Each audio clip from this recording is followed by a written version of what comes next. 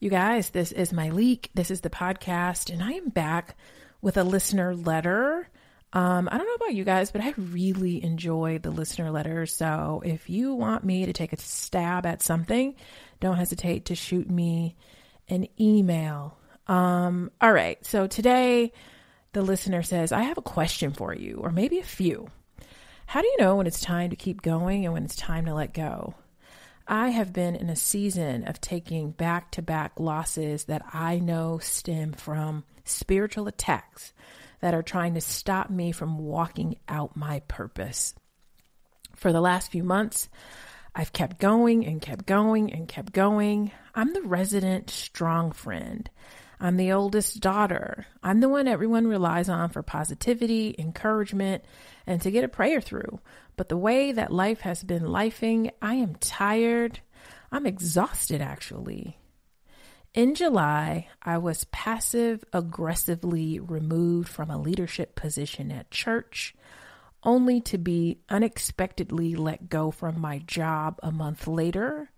I was set up by two older Black women who falsified my performance report to get rid of me.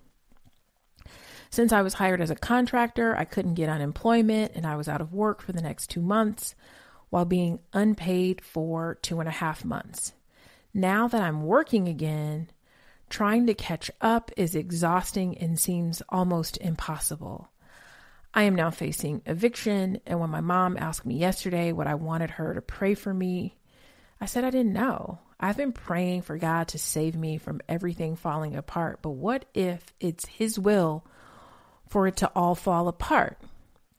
What if it needs to all fall apart in order for my life to come together in a better way? How do you know when to stop trying to make everything work and when to say, I've done all I can, let go, and let the chips fall where they may? I don't want to be the strong one all of the time. I don't know how much more I can take. So I got this email, and it had been some time that passed before I actually got a chance to get to it, to potentially take a stab at it. So I just wrote her a note for an update, and I got this update. I am doing okay. Things haven't quite come back together yet, but I feel good within myself. I have been standing on my faith, and I feel content as God starts to rebuild the pieces of my life.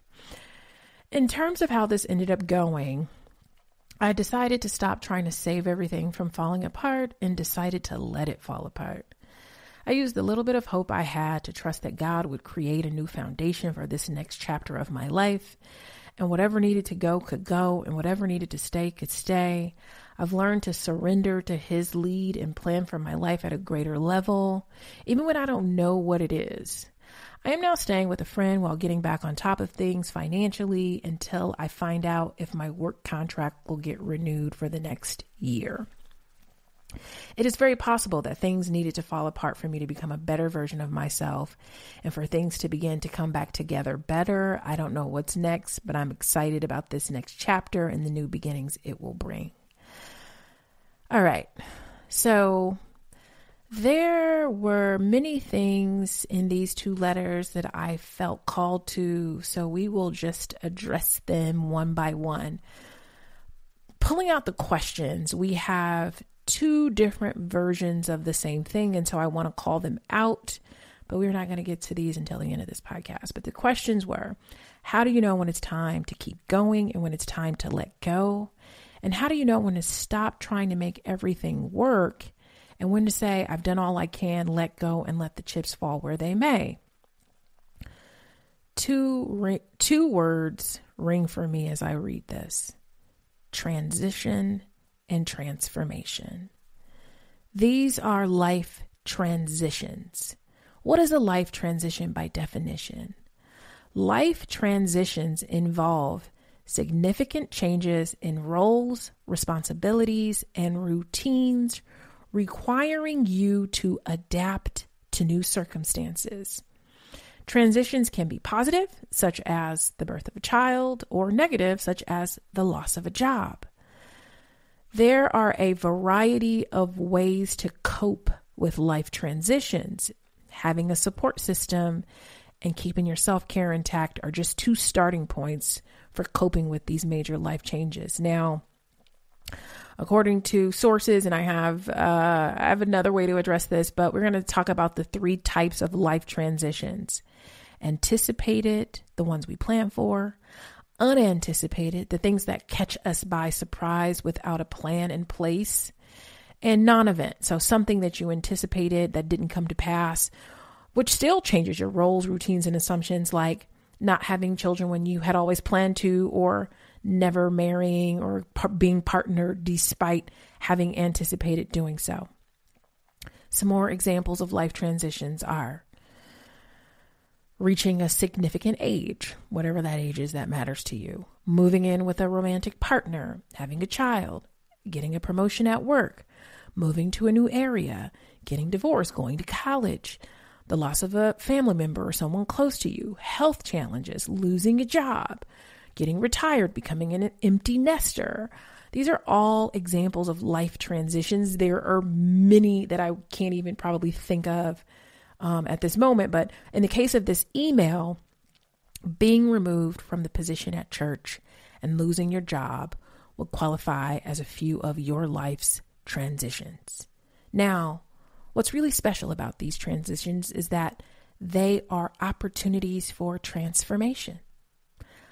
Life transformations are profound changes that alter the essence of your life, values, beliefs, or self-perception. Ken Nelson, teacher, says, transformation is the process of getting to know your default story and loosening your grip. I have more of this, but I just want to say the process is what really sticks out to me of getting to know your default story.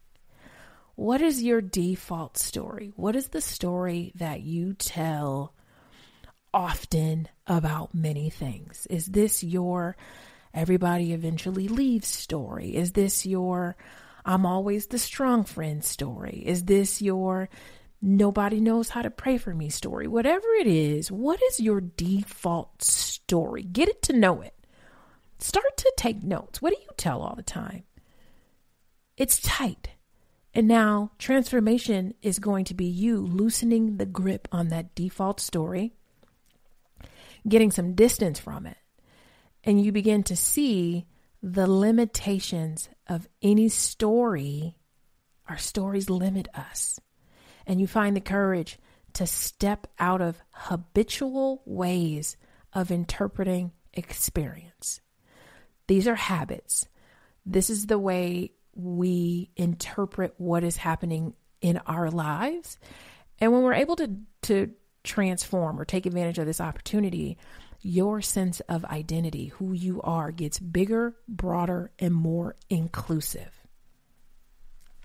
Now, you become less identified with pleasant and unpleasant reactions. You become less identified with pleasant and unpleasant reactions, less caught up in the past or future or needing to make things happen. There is an underlying joy and peace that can be known that doesn't end. When you can practice being yourself and going beyond a limiting story, Ken says, you can create the conditions for transformation and begin walking a path of freedom. And that's what we're trying to do here today, listener, and all of you. We are taking advantage of these conditions to transform and begin walking on our path of freedom. Life has a way of getting our attention. And during these transitions, we are invited to transform. You can decide to transform during a life transition. And how would you do that? Some ideas: reflect, open, honest, real reflection, evaluation, really taking stock. And even if it's as simple as figuring out, what is the story I tell when anything happens to me, positive or negative, breaking patterns. You're going to start to notice some patterns. One that I find to be really helpful when we get knocked off our square is to develop a routine. So A recent life transition, major life transition for me was closing my company, my mother dying, and just not having the day-to-day movement like I had with my company, where I got up, I had emails, I had calls, do this, do that, put out fire, put out fire, put out fire. I had to develop a routine over this last year, and it could be like a daily ritual, something that I just got up and I did every day, a morning walk, getting good sleep, putting a routine in place, making your lunch, doing things in order helps you establish some consistency and sort of grounds you again. Check your self-talk. Watch how you talk about yourself. If you wouldn't let a friend talk to themselves in that way, or you wouldn't let somebody else talk to you like that, check your self-talk. Set some intentions for this next season, which, listener, you have already begun to do. Set some intentions, seek support, which you have, staying with a friend, find a role model, and lots of self-compassion. If you need help with self-compassion, selfcompassion.org. I believe her name is Kristen Neff. She really does a deep dive into self-compassion, and I have found her work valuable, helpful at various points, but I love it. So now we got to fact check this letter. You said, I have been a season of taking back-to-back losses that I know stem from spiritual attacks that are trying to stop me from walking out my purpose. Can you prove this is true, listener? Can you prove that these life transitions stem from spiritual attacks trying to stop you from walking out your purpose? How does believing something that is this difficult to prove impact your life? How can you poke holes at this story and stay focused on what you know? This next one is tricky because I wasn't there, but it's something we need to put through the fact checker. I was set up by two older Black women who falsified my performance report in order to get rid of me. I don't know, and I wasn't there, and I believe you were passive aggressively removed from your position at the church. The setup and falsified performance report are worth an investigation. Is this true? Can we prove this? Is there anything true on the performance report? This doesn't make you a bad person. It could simply mean that your performance led to removal, albeit passive aggressive. I don't know, but I want to invite you to fact check this, because when we get tangled up with our stories and live our lives according to these beliefs, they impact how we show up to so many things. And these stories don't deserve to own your life. Now I want to get back to your questions. How do you know when it's time to keep going and when it's time to let go? How do you know when to stop trying to make everything work? And when I say I've done all I can, let go and let the chips fall where they may. The question is tricky because it's vague. Keep going on what? Let go of who or what? It's time to let go of the stories of back-to-back losses and spiritual attacks, because those stories will hold you back. You keep going toward transformation. You keep reflecting, evaluating, and breaking patterns. You stay steady with your routine, morning walks, good sleep, finding more ways to be consistent. You keep checking your self-talk and setting intentions. You keep getting support like you're doing with your friend.